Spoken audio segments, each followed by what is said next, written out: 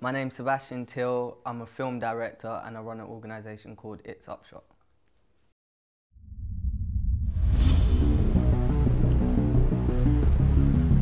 I'm sorry, madam, your glasses aren't ready yet, but as soon as they're available, I'll get someone to give you a call back. Well, when's that? I need them today. Yeah, four, mate, four. Shut up, man, you pay for 3, man. I'll pay for 4, man. You're trying to take me for an Egypt, bruv. Shit! Talk to me! Nick! You've been at it again, haven't you? Take it easy. Get off me, man! Why don't you go back home for a while and clear your head? Man up, bruv. You dumb! Now, as you are aware, you are charged with possession with intent to supply. Would you like me to explain the details of the law? And what you're saying? Ask the shit more clearly, is this life? Darling, tell me, is this right? Cause if it is, I'll be the first one to bring us else. Illegal activity was inspired by a quote that one of my friends used to say. His name's Auteur, and he always used to say, if reading was illegal, man them would. So meaning, if reading was illegal, then people would read more. So that's something he always used to say, and this was back in 2008. And from that I think that quote just kind of went through in my head, and to this point where, you know, in 2012, I kind of had this concept and idea of using that quote to make a little advert.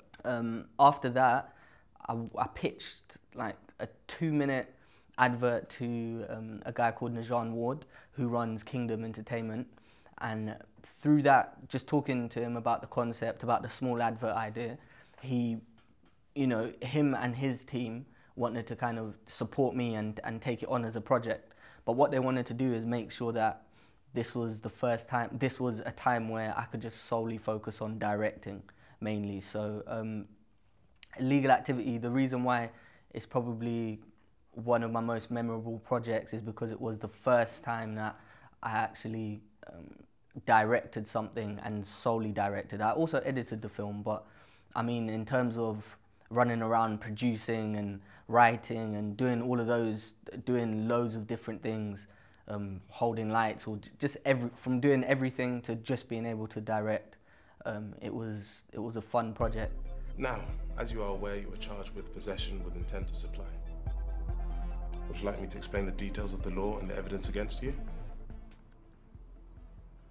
Okay, the prosecution is saying I told you I found the bag before school. I was gonna take it to the police station, but then I got stopped. Hey, see, that doesn't make any sense because the police stopped you at 8 p.m, which means you would have had the bag for over 12 hours to call into a police station.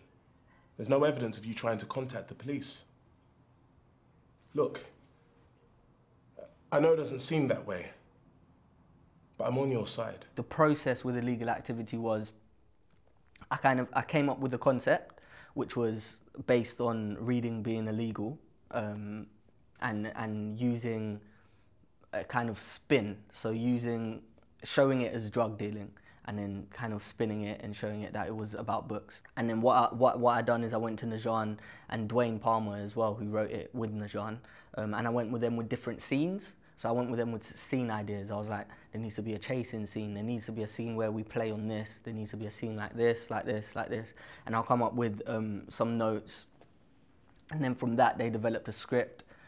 We went back and forth with amendments, and yeah, that was pretty much the process. After that, the casting process, we had a casting, we put it online.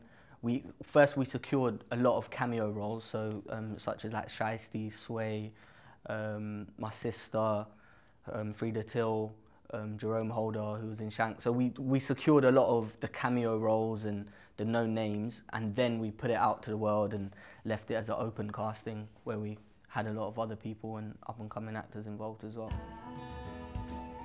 So this is where all our money has been going. And who else knows about this? बस ये सोचे तुम आपकी पैसे किधर हैं उनकी help है कोई Yasmin, just leave it. Why don't you go back home for a while and clear your head? I ain't going nowhere. After Illegal Activity was filmed, we edited the trailer, put the trailer out.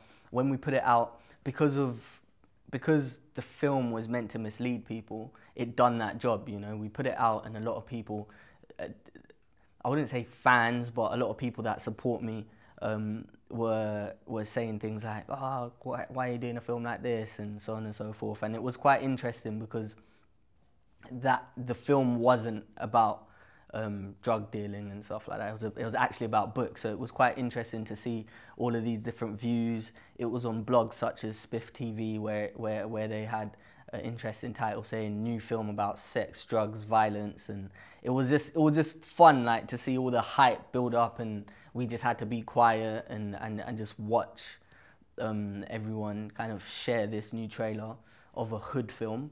And then after that hype, we released the trailer. After that hype, we released the poster and the website page. So on that page, we had some behind-the-scenes stuff. We had the trailer, and then we done screenings. So we done a screening at BAFTA. That was the big, like, the big premiere in a sense. We had a private screening before that at Warner Brothers. And then we had our last screening at Google headquarters, and then after that we released it online. So once we released it online, it was just a thing about it going viral and being on YouTube, really. We can't help you unless you help yourself. I don't need help. Sarah, please. Can't you see what you're doing to Mum? Don't try and guilt trip me. You lot are all fucked anyway. You cheap! Take it easy. Get off me, man. Go easy. For me, I feel it's important personally as a director to be responsible for what type of content I produce, and I don't think it's the same for everybody else and other directors, because you may have different aims as a director or different aims as a filmmaker, and you just want to make things for entertainment. But for me, I think entertainment's a powerful tool, and it should be used in a way that you know, you're at least aware of what you're creating. And for me, I always try and balance things out and have a balanced story, or have something in there that people can take away, even if it's small. So even if I'm doing just a fun film that's just full of comedy, there'll be little elements in projects that I do that people can take away from.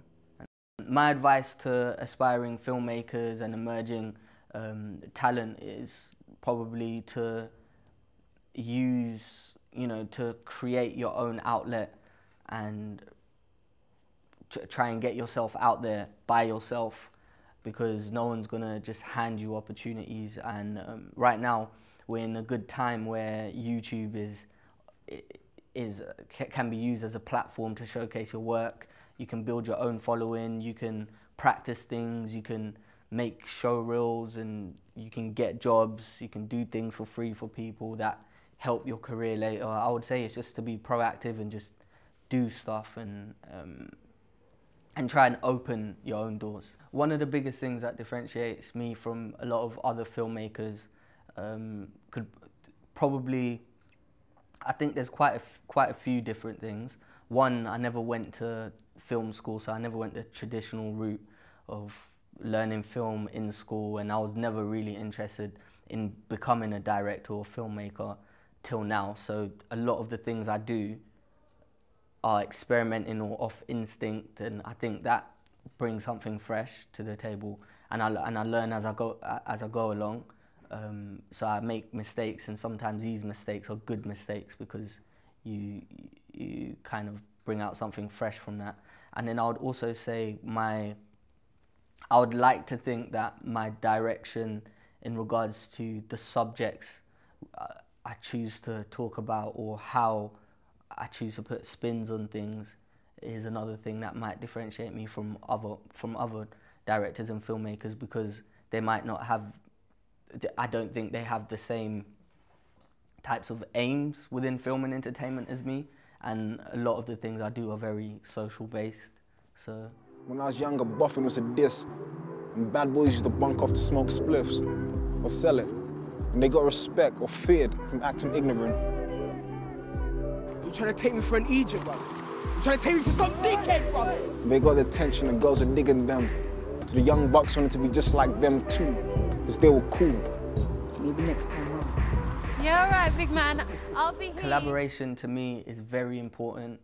I'm learning how important it is now, because before I used to be, you know, stuck in a box, and I used to do things myself. Not because I didn't want to collaborate, but because, you know, I didn't want to wait for people or do things on people's deadlines and stuff like that. I just wanted to get things done at a speed that I know I can handle. But now, you know, as I've grown older, I've learned that, you know, it's good to get people that are brilliant at something you're not, so the product can be even better. So now I'm trying to collaborate with as many different people as I can, and as many people as I can, to get more fresh ideas and to just make the projects better.